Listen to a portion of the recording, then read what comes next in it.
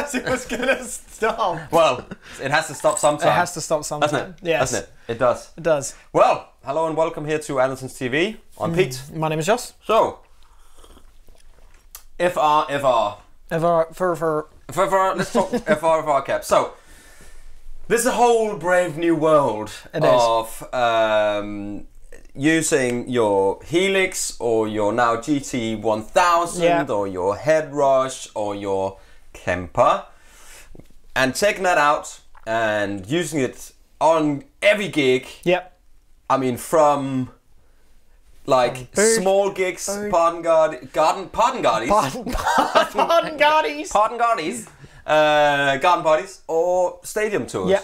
I mean, anywhere in between, and I mean, it doesn't matter which it is. It's like Helix, and people are using everything everywhere. At the moment. Really are. So it's become really popular with these FRFR cabs. Yep. So we've got 3 here today, which are in the upper price range. Yes. Ranging from about 552 for the Line6, which there are 2 models in that range, all the way up to £1,000 or £999 for the Atomic Wedge. Yes. Here, over to the Friedman, which is a little bit under 900 quid. Okay. And there's also 2 models in this range. Yes. Now, what we're going to do is we're going to just play. We're plugged into the Kemper, and whichever one we are using, we will put on the middle here. We're miking it up with 2 Neumann's KM184s in the room. And we've got 1 Aston Spirit microphone over there, and we've got our lapels on. Because it's very difficult. I mean, they're not, as we were speaking, they're not built to be mic'd up. You know? Therefore, as you can see, them being wedges and stuff predominantly, therefore, you know, if you are playing like a massive stadium gig and you're not on in-ears, I don't know why you wouldn't be on in-ears, but if you're not, just for an example, then you could have a couple of these, so you get your sound and a mix of whatever. You can have 2, yeah. I think a lot of people tend to, if you've got in-ears and you're on a bigger stage, you might not use these as much. You might use like a base plate where you stand on, there's like a base or base wedge underneath just to get a bit of the, that's what I used to have. I didn't used to use the Kemper, but I would use an amp, but it's a similar situation. But all of these, as you say, are wedges as well. You can lean all of these back so they can, and there's little switches. We're going to do some little, you know, there's little tilt switches. I think they're all very simple. They're all very simple. 2 inputs, 1 input on here. The Line6 have got more specs. What we're going to do is we're going to put the specs up on once we are playing them, so you can see the specs will literally be in the middle because there's lots of specs. But we're going to start with the Atomic. So just take you through some of the specs will now be shown on screen. This is 500 watt bi amplifier with active crossover. It's got 2 unbalanced XLR combo jacks, so you can either use like standard guitar jacks, or you can have like 2 different things in. It's got the full range speaker. It's a neodymium speaker, so it's very light. I think it's just about the same weight as that. So as the Line6 one. Yeah. You've got all the different switches on the back tone shaping, so if you are tilting it, you can click over to like a tilt, you can put it there, you've got the flat response and all that different stuff. Okay, so let's hear what it sounds like. So just because we're using it with the Kemper doesn't mean that, again, you can't use it with a Helix or a Head Rush or a GT1000 or a keyboard or just as a wedge or just as a studio speaker. Play music through it. You can play music through it, you can do anything you want. It's always really difficult to relay speaker in the room. It really is. So you have to kind of, like you guys usually do, hopefully you can just trust our judgment on this one. You're getting the best sort of sound we can possibly create, mixing everything together. But at the end of the day, we are just room miking these. So, you know, hopefully, you know, we can put it across and we'll tell you exactly what we think about them. Yeah, and we got a Princeton profile here, and the clean tone is like so.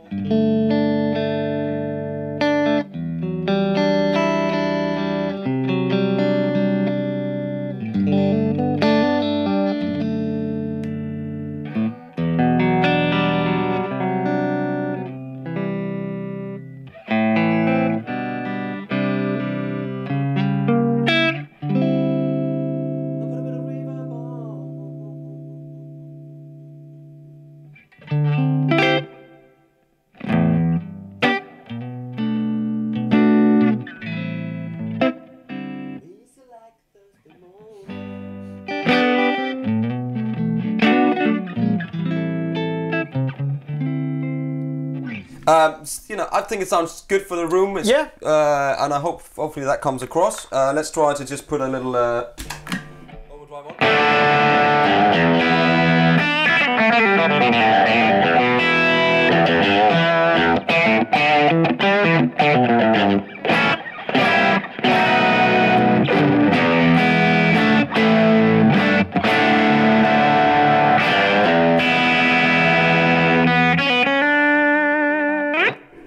That sounds good.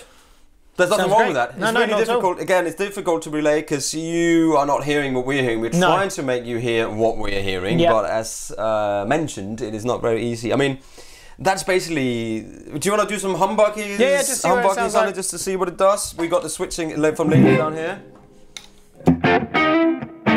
So that's the Princeton clean, but obviously because I got some humbuckers.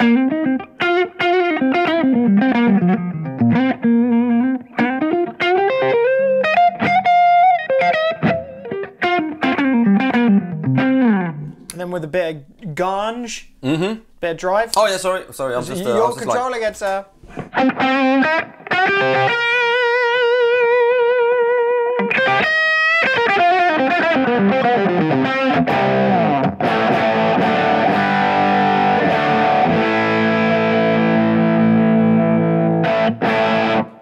It's really. Ooh. It sounds good. Yeah, it sounds really good. I think it sounds really good. What we're going to do at the end, we're going to cut that together, 3 bits of the playing in what do you call it? In succession. Yeah, in succession. So you won't hear any talk between, so you can make your own decision of which one sounds best. Yes. That would be the last bit that goes in this video. But I mean, all the specs, as we said, are on the screen. We're running this flat. So that's it. So you can, you can EQ via the actual amp, via the thing you're using, whether it be a keyboard or whatever. And that's it really. So we move on to number 2.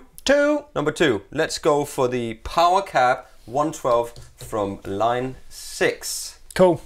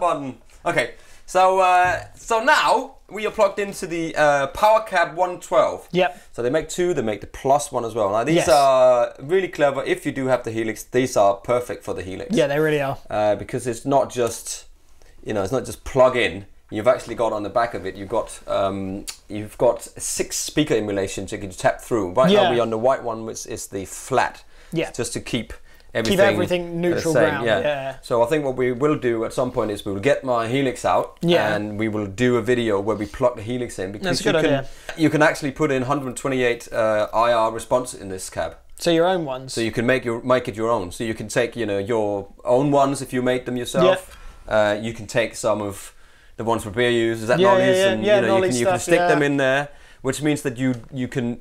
It's much more customizable, if you will. It is also very light. It's also got a 12-inch speaker. It's a lightweight cone, so I can imagine it's like it's a hybrid sort of speaker. Sure. To get all of the, all of the same sort of responses everywhere. But again, we're going to put the spec, as we're talking now, we're putting the specs up, and I think also you can control some of it. I'm not sure if this one or the plus one, where you can control it via the the board, so you've got different cabinets. Yeah, for different amps. I think that's the next one up. You can plug in. Really, really cool that you can load your own impulse responses and then have them play out here anyway. Yeah, and really you use cool. the cabs and all that sort of stuff. Yeah, and yeah. every time you change the pads on the Helix, for instance, it will change. You know, so this might be one for you if you've got a Helix. There might be a clever one for you to use, but we will do a video on that at some point. So you heard the same loop. It's the same loop as we've had. It's the same loop that we used in the beginning. We recorded that earlier. Here's one I made earlier. It's really cool, this cabinet. It's really lightweight. Yeah. I think it looks cool. I think it looks really nice, really sleek. It's got the tilt. It's got 2 legs at the back that you can pull out. Yeah, it looks much more like a guitar cab. That's the thing. It looks much more like a guitar cab, which I'm digging. I like that. Yeah. I'm into it. You know, if that's what you're looking for. So 250 watts, so a little bit less than the other one. Yeah. But again, the price reflects that. It's just about shy of 600 quid. Just under, it's 552 or 522, 552 I think. Yeah, which is good. I mean, it depends on what you want. I mean, again, the thing with the Atomic is like a where the Line 6 is very, it's not, as we can see, you got a Kemper going into the Line 6, right? Yeah. It's not like a specific thing for the Line 6, but it just lends its hand to being a lot more compatible, like all their stuff. Like all this stuff, the Variax goes into the thing, like Apple. Yeah. I'm going to take over the world. Yeah. And then this is like the big daddy of it all. Yeah. You can plug whatever sort of digital modeling device into this. Yeah, and it's just keyboards, sound, everything. yeah, and and it's going to sound rad. You got 2 inputs on that one. You only got 1 on this one as well, which means that you're kind of a little bit limited to just the one thing. Just the one thing, yeah. Where you can plug your Helix Kemper or whatever into this, and a microphone as well if you want an acoustic guitar, whatever. So that, you know, plus it's got the, so you can put it on a stand. Yep. And this one, I'm not sure if this one does. You can't with these ones, yeah. This one does. This one does, yeah. It does. But yeah, so this one is like, you can mount it like a PA. And just for, like mine, I was naive at the beginning, I had to ask the question, just to let you know, even though this is a powered Kemper, these are powered speakers, so you don't have to have a power amp. Exactly. That's another thing. So if you do buy a Kemper or something where there is no power amp in it, these are great. Yeah. Because you can. This is a power Kemper, but we're not using that right now. We're not using the power amp. We're not using it to a cab. It's very handy to have. So you can use a guitar cab with it as well. But that's not what we're doing now. Exactly. This is a so different it's just thing. to let you know, because that might save you a few quid as well. Because a few bobs. Stuff without power amps, like the power amp version of the Kemper, is a lot more money than the one without the power amp. So. And this is what it sounds like. I'm going to try to play the same thing as it did, so we can cut it all back in the beginning. I can't remember in the end. No. In the beginning, in the end. This is what it sounds like.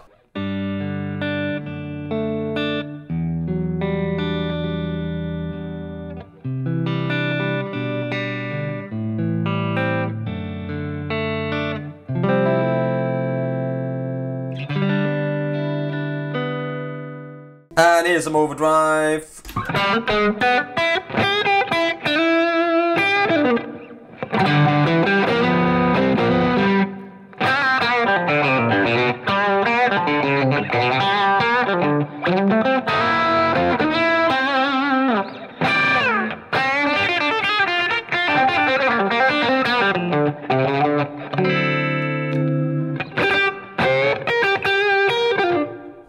Much for much, isn't it? Yeah. There's I feel as if it's a little bit more like muffled, a little bit more dark. It's a little bit more dark. Yeah. You would probably have to go a little bit of treble on there.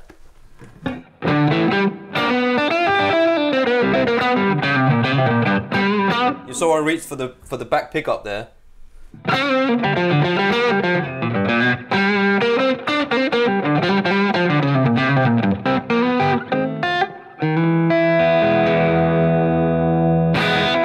That's probably better like that. Yeah. Even if the clean tone is probably. Yeah,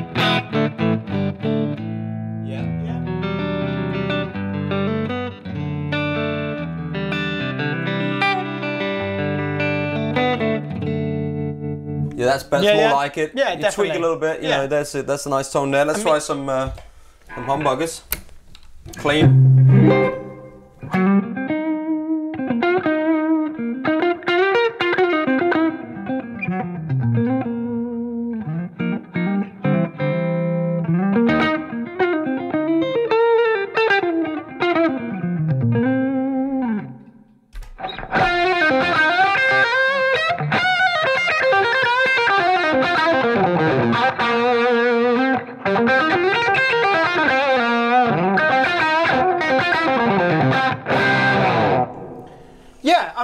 I feel as if that is a very, very good representation of what the Kemper is showing me or displaying. Yeah. But there was something about the Atomic that was just a lot more, I don't know, like inspiring. I guess it just, I don't know, because of the flat response thing, and I don't know how to explain it. This is running flat as well. We're running this flat as well. Everything's running flat. I just feel as if it was just brighter and more clarity. Yeah, from without doing anything. Yeah. And I think, but it's always tweaking, isn't it? You have to kind of tweak stuff. Again, it's one of the things that is very difficult to put across in videos with speakers. That's why you really don't see a lot of any YouTubers do videos on speakers. I mean, how do you do it? Because it's really difficult. Yeah, like how do you do it? Yeah. You can't get all the you know, the compression and the impedance, all of the dynamic range and and all the low end and all that stuff. It's really difficult to get through in rooms. So you kind of have to trust where you're coming from. I think I prefer that right now. Yeah. Again, you know, then you go, it's almost double the price. Yeah. Is that what you want to do? Yeah. But more flexibilities in that one. I think that's what it is, yeah. I think that's the Line 6. I like it. It's good. I like the fact that it looks like it does. It looks cool. Yeah, as the more affordable model out of the three, I think it's a good choice. Yeah. And it fits really well on top of that with the Kemper as well. It's nice and small. Which is lovely. Okay, let's move on to the Friedman ASM 12.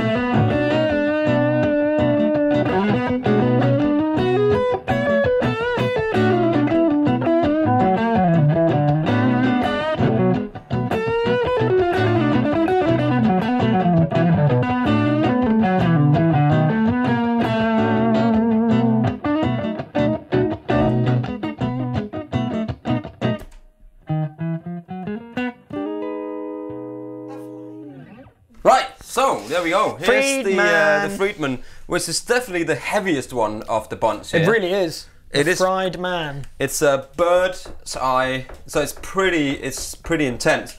And also inside, which we can take this off, so you can turn this around as well, is some pretty substantial speakers in there, where on the Atomic is like a speaker, and then it's got a speaker inside the speaker, neodymium. This is like Celestian powered and really thick bird's eye, which makes it really quite heavy.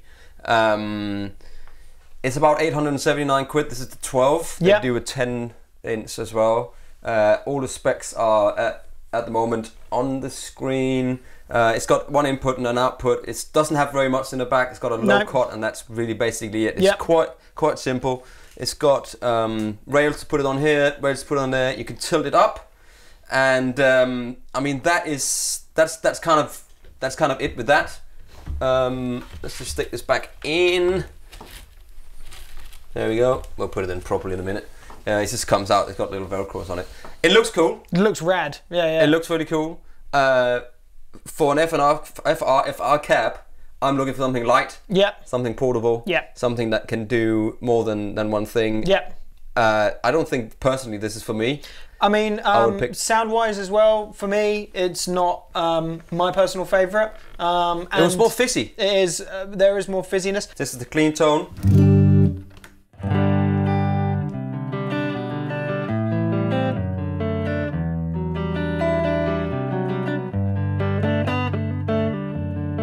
I don't mind that actually.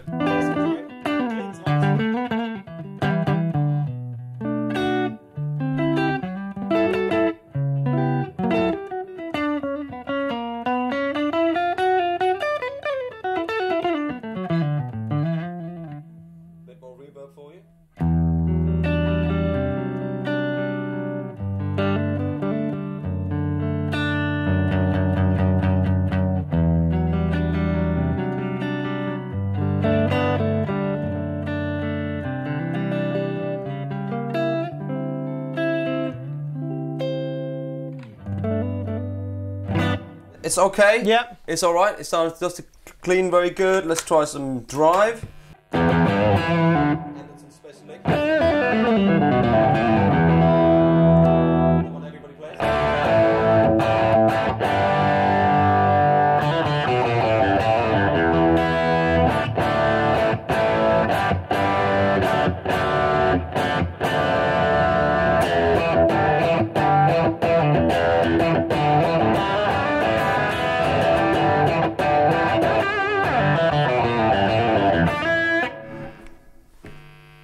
Let me just try one thing. Okay, so I just tried to do the, there's a ground lift on the back. Okay. I thought that might help with the single coil hum, but it doesn't seem to do that. No, so let me when just you're try adding some drive. Try one more thing. So I just tried the ground lift on the Kemper as well, and again, there's kind of noise with that, which there wasn't with the other two cabs. Yeah. I don't know why that is. No. But anyway, but this is just it's all proper sturdy construction. It is, yeah. Made in America by Friedman, power people. Let's just go to the humbucker and see if it's any less noise. You start with the drive on. Yeah, there is a noise gate on here as well. There is a gate, is there? Yeah. You can hear the gate kick in. But I mean, we shouldn't be faffing around with this because we should just leave it exactly like it was before. So let's hear them clean tones from that.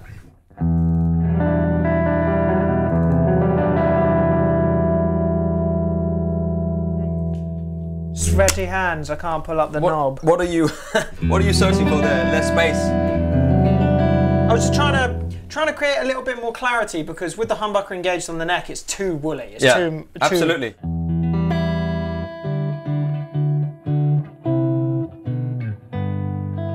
Okay, so and this is the humbucker again. I've dialed a lot of the bass off here now.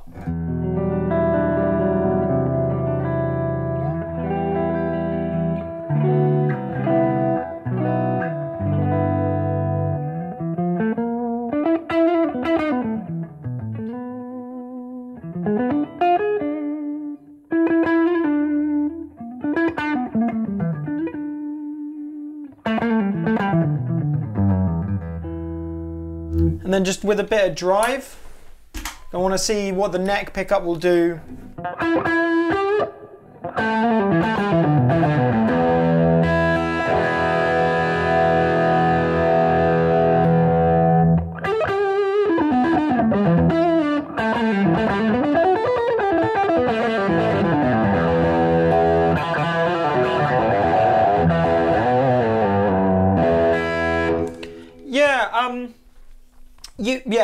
I guess it's as good as the others, but you just have to do a little bit more EQing.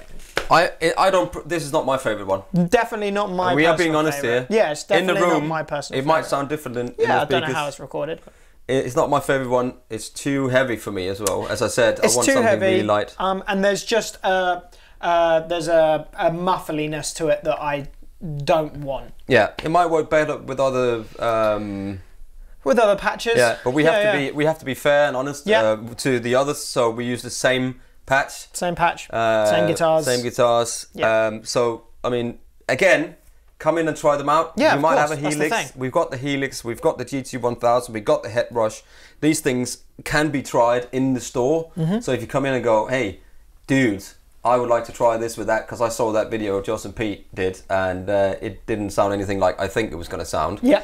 You might prefer. Yeah, give it a go yourself. You know, but yeah. So I don't know what else there is to say. Really. Yeah. I think all in all, what was your personal favourite one out of the three? It's a tie between the Line 6 and the Atomic. Yeah. I think. I mean, overall, if I had something I would use for more than just a guitar cab, I would go for the Atomic. Yeah. If I had £1,000, I've got a budget of £1,000. Yeah. I would go for that because I can use it on other things as well. You get a little bit limit. This is more. It's more dedicated to the Line 6 thing, or you can use the other things as well. Don't pigeonhole it to a Line 6 Helix thing. It's nice and light, but it's got limitations. Yeah. It's as much as you can't sort of just.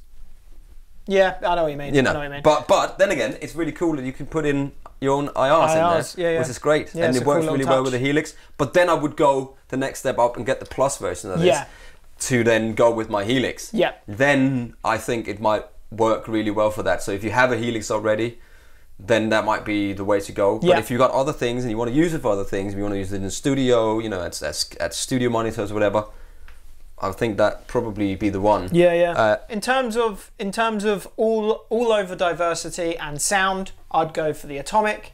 In terms of look, diversity of sound, and just all the other sort of attributes that I'm not taking into consideration with the look of this one, I'd go for the Line6. Yes. And I just wouldn't go for the Friedman due to the size and weight. It's £52. It's just for something that's supposed to be for a sort of a get up and go situation, with this being your rig and maybe the footboard to control it. It's just too heavy. You might as well get a 2x12. Yeah, a 212 and a power. Yeah, or a head in a cab. And then you know you're in the same sort of situation. Yeah, exactly. But yeah, absolutely. Well, there we are. Yeah, this little Line6 thing. Excellent. Good job. That's really cool as well. I don't know what we're going to do now. Anyway, we're going to say goodbye. Yes. And then links, of course, are below. Have you got anything? What are you? No. What I was going to say. Are you going to? What are you going to do? Just play the loop through? Maybe we'll do another loop, a bit more atmospheric loop. Yeah, and I'll just build a loop, and we'll literally just change them out as we go along, and all you're gonna hear is just us sitting here looking at it while it plays, basically. yeah. We'll probably play on top of it. So we have a little jam again. Yeah, we can do that. Then, okay, cool. Well, thank you very much for watching. Links are below. Please subscribe. Hit that bell. That notification bell. Yep. And he's looking down there going, is there a bell on the floor? Is there a bell on the floor? So there we go. Happy? I'm happy. I'm happy. So enjoy this little bit of new loop playing out, which is the same, coming from the Kemper, same Princeton preset. You're just going to hear all the cabs played again. And comment. Yeah, definitely. See you next time. In a bit. Subscribe. Cheers.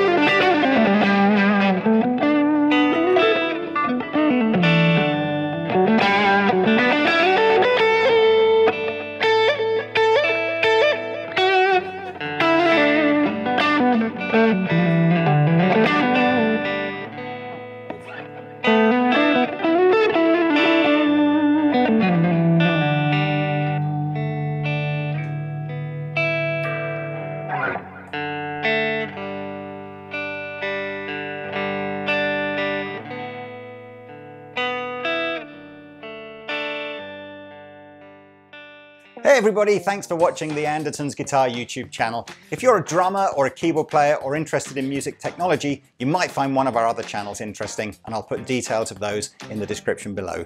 If you want to find out more about the products we've just featured, please click here.